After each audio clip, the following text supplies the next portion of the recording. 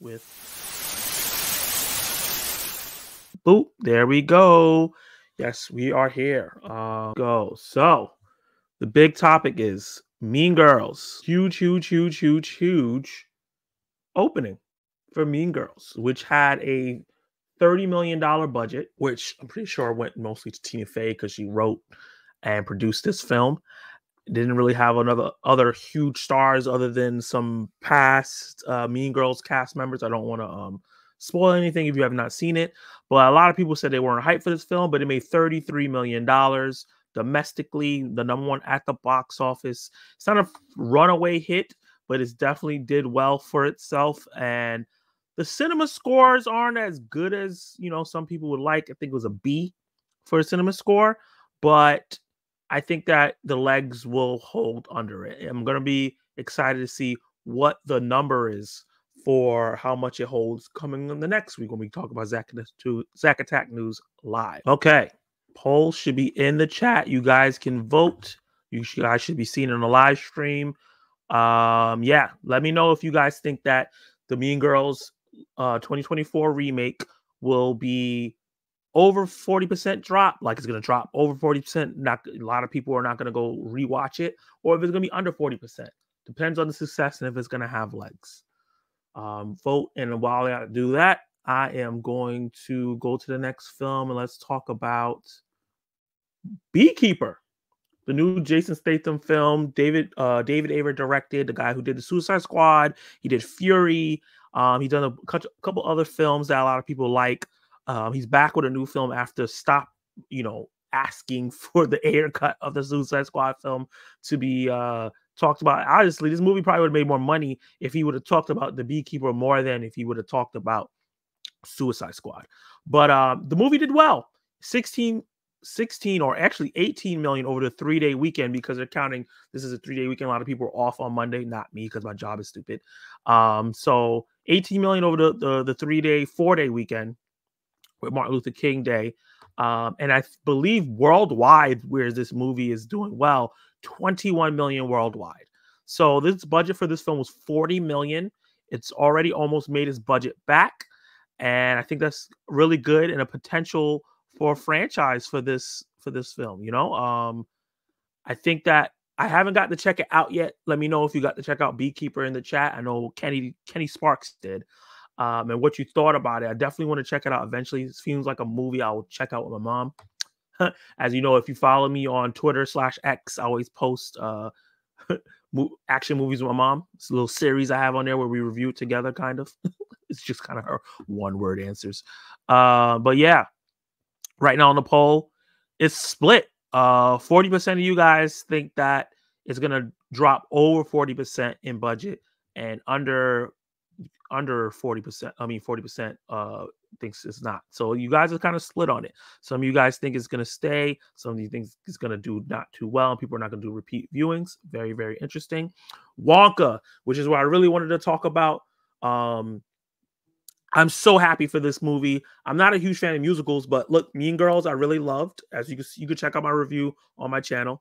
And Wonka, which I really, really loved as well. Both musicals. Both surprises. I did not know Wonka was a musical going in. I knew Mean Girls was a musical going in, but a lot of people didn't. There's videos of audible groans when people start singing.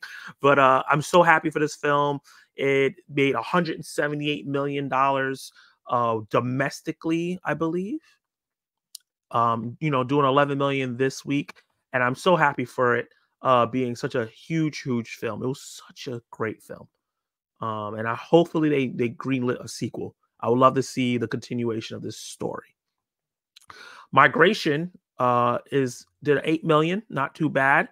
88 million in total. The budget was 77, so it just got over its budget, but that's not including advertising and marketing and things like that. But it wasn't advertising and market super heavy. I think that it has legs. I think it has really good audience scores. I think the kids love it, and I think it's going to end up being a movie that stays in the top 10 for a little while and do really, really well. For the rest of it, Anyone But You continues to do good. There was a report that it was going to be going on rental for this month, but who is it? Is it Sony that owns this? Columbia, which is Sony, said that that is not happening because it's currently at 56 million domestically, and it's doing good. The Sydney Sweeney Glenn Powell romantic comedy, I guess, it's doing really, really well, and I'm happy for it because we don't get a lot of romantic comedies in theaters. So I'm happy to see one doing so well, and you just need to have the proven talent. I thought the marketing for this movie was terrible, but people went to go see because of these two stars, and it's doing really well. Surprisingly, coming at number 6 is Aquaman and the Lost Kingdom. Not holding really great. It's at 6 million, but it made 109 million already. It's made a bunch of money overseas already, which is insane. And yeah, Jason Momoa is an overseas pull, and it's going to be really interesting to see if he comes back as Lobo in the new DCEU. But Aquaman and Lost Kingdom doing better than the Marvels, at least. Night Swim is coming in. It dropped a couple spots already. It's coming at number 7. It made 5 million. It's at 20 million right now. And I think I'm going to look at it right now. Night Swim budget was 15 million. So it already went past his budget. You got to count for marketing as well. But I think it might hold. It might have some legs. It might not be out of the realm yet. It's not a runaway hit like a lot of Universal Blumhouse movies are, but it's not a total failure. The Boys in the Boat, the George Clooney kind of biopic historical movie about not swimming team, but a rowing team, is doing pretty well for a movie that no one is talking about. Let's see, budget for this film is 40 million, and right now it's done 40 million, so it's already matches budget. It hasn't been advertised super heavy, so I think that this movie is going to do good and have legs. It's one of those films that is feel good. I think a lot of people is going to find it later on, because when I tell you, when we get to the end of the stream, when we talk about what's coming next, these next couple weeks are a little barren when it comes to big releases. So a lot of these movies that didn't make a lot of money may make some more money because there's not a lot of competition. Unfortunately, a movie that I'm really excited for, but I just haven't gotten to check out, and a lot of people apparently did not. The Book of Clarence, only a $3 million opening, not good at all, because the movie had a $40 million budget, and it's probably going to drop real heavy going into the next week. Unfortunately, I haven't heard amazing reviews for this film. Very mixed reviews. Some people love it. Some people think it's mid. Some people hate it. So unfortunately, Book of Clarence, another black-led film that didn't get it's not getting a lot of shine, that unfortunately myself didn't get to even check out. I went to go see Mean Girls. Is not doing well. And we're going to talk about Lakeith Stanfield a little later, but I think Lakeith Stanfield is a wonderful actor. I think a lot of the actors in this film are fantastic and are great, and I want to see them in more films. And this director is really, really clever director from what I saw him do the Netflix film They Harder They Fall. I really want to go check this film out. I'm going to see if I can see it in theaters just to support it. I'm making an effort to support more Black film in 2024. That is my goal, and talk about them on my channel. And hopefully the Book of Clarence is not bad. I had a friend that told me it was boring, but then I had a YouTuber that I trust, who's usually in this live chat, say that it was great. So, I'm excited for that. And then the rest of is just a couple films that been here for a while. Iron Claw, not the runaway hit, only $29 million. I don't think it had a big budget from A24. Usually films are not super big in terms of the budget. Yeah, 15.9 mil. It basically did double the budget. So it did well, but it just didn't go crazy like a lot of A24 films might. The Color Purple, not doing great, dropping out of the top 10 already, and it's already on PVOD, which we'll talk about later, where you can rent it and watch it at home. Yeah, this is one of those films. I want to go support this, even though I didn't want to watch it because I want to support more Black film. Not a fan, and it has very, very mixed reviews, and it's not getting a lot of award fare. I do think Danielle Brooks deserves a nomination for this, film. I think she was phenomenal in the film. Even though as a supporting actress, I know that she's been nominated for some stuff. I hope she gets some wins soon. We're going to be talking about Critics' Choice in a minute. American Fiction, another movie I loved. Another film, black film that, you know, just didn't hit the cultural zeitgeist, unfortunately, and I think it came out at a bad time. But the budget for this film was only 1.8 million. So it's already made 5. So to me, that's a success. And it's only in 625 theaters. So it's not like it has a super wide release either. So I think this is a success for this. It's a very small film, and I think American Fiction is phenomenal. Poor Things, added theaters, but it's not finding a you know, a bunch of people to watch it and love it. I know it's a weird film, but I thought the Film Bros would come out. It's a budget of $35 million, which is pretty expensive. It's only made 17. So the award wins that it's getting is going to be the award for it, not really the budget. It's not catching on. Boy and the Heron is doing really well internationally. It's doing okay domestically. Godzilla -1 is a runaway hit for the size of its budget. 10 to $15 million budget. 50 million domestically. It's made a lot of money worldwide. Ferrari is not doing great. Hunger Games was a success. Doesn't matter that it's at 17 at this point. And then Soul, we were talking about this in a stream about people going to check out these Disney re-releases. While it's not like as high as some re-releases are, because this had a lot of theaters, only $500,000. That's a $500,000 Sony wouldn't have had if they didn't ever released it. So I guess that's a plus that you can take from that. But it's not like a lot of recent re-releases would make like $1 million. So maybe, I don't know if it was a one time in the weekend or if it's going to be continuing, but I'm happy for the film. I know some people seeing it for the first time in theaters. It's a gorgeous film and one of my favorite Pixar films. So I'm happy for that. And somehow Oppenheimer is still making money. And a lot of people who asked me about Zone of Interest, that is actually going wide this weekend. It's officially coming out this weekend. I don't know if they're going to count it as a 2024 film because it's supposed to be getting nominated for this year's award season, but it's going wide this season. It's already made $1 million with a slow release from A24. It's going to go wide. We'll see how well it does once it goes wide with all the talk about it.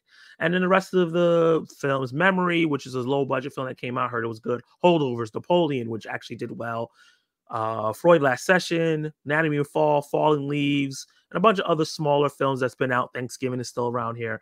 But yeah, that is the box office talk. Let's see what the live chat has to say.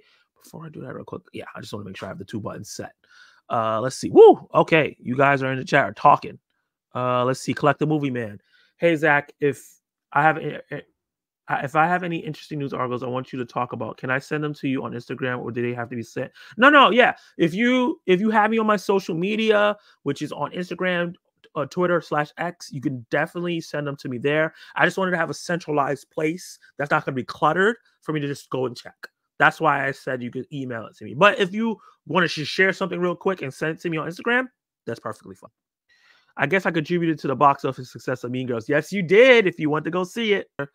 I've seen Beekeeper. I felt stung by its terrible writing. Oh, God. I think Mean Girls will have a big drop, but I thoroughly enjoyed it. Okay. I cannot wait to see Wonka. I cannot wait for you to see Wonka. Such a great film. I really want to see Beekeeper. I think I'm going to wait for it to get to rental, and I'll rent it. Mean Girls did not need to be a musical. Well, it's based on the musical, Jen. It's not based off the original 2004 film. So that's why. And the lead actress was in the musical as well. Hey, Delon Movies, beloved channel member. Thank you for being in the live stream. How are you doing? I've literally never heard of anyone but you, and I'm a cinephile. Terrible marketing indeed. That's crazy. You haven't seen the marketing for that Sydney Sweeney, Glenn Powell flick? I kept hearing about it. They were talking about how them two might be actually dating. She's cheating on her fiance and all this other stuff. And the trailers look terrible, but I saw it all the time. Nice Swim had to have a cast as the same as a jumbo Snickers. Facts. That's true. I saw the book of clearance, but it was so cold in the theater I couldn't concentrate. Oh, damn, that sucks. I also wanted to check out Book of Clarence, but I didn't get a chance to. Me too. Another movie that doesn't need to be a musical. You're talking about Wonka. I love Wonka being a musical, so can't agree with you on there, man. After seeing American Fiction, that budget is totally believable. Yeah, they didn't really pay those actors a lot at all. The original Color Purple did fantastic when it came out. Yeah, for the time, and it was kind of the first of that film. I had never saw the original, so I can't really talk about it in terms of like how fantastic it did, but I'm pretty sure it did. I can understand Broadway shows turning movies into musicals because a green general public that see live theater prefer musicals. Hollywood making them into musicals so unnecessary. Well, it's not unnecessary because the movie made $30 million and Walker made 168. So they're doing well overall.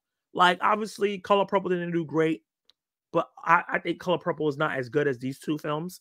And the Dicks the musical didn't do well, but that movie I didn't really know who it was marketed to, and I'm gonna check it out when it gets on streaming because I love A24. But yeah, they're doing well. The OG Mean Girls was not a musical, and it was wonderful. Yes, that's true. The OG Mean Girls was not a musical, and it's a cult classic. But then they made a musical out of Mean Girls, and they made a movie based on that musical. See how that goes? What are your thoughts on the Beekeeper? I have no thoughts on the Beekeeper because I have not seen it yet. I'm definitely going to check out Wonka, even though I'm not a big fan of the original because the Oompa Loompa scares me. Well, I can tell you this: spoiler alert or slight spoiler alert. There's only one Oompa Loompa in the movie, and he's not in the movie a lot. So I keep seeing that I don't enjoy musicals, but I enjoy every musical I've seen recently. I've said the same thing. Well, other than Color Purple, I say the same thing. You know who Dix was marketed to? I have Saturday off. Okay. Let's see. So the live chat said, "What do you?" I'm going back to the poll. What do you think of the weekly drop for Mean Girls will be? 57% of you guys said 40, over 40% will drop. So you think it's gonna have a huge drop. 43% of you guys think it's gonna be less than that. So pretty good poll. Pretty good results. 7 votes. Appreciate you guys voting. Let's check out the next topic, which we're going to be talking about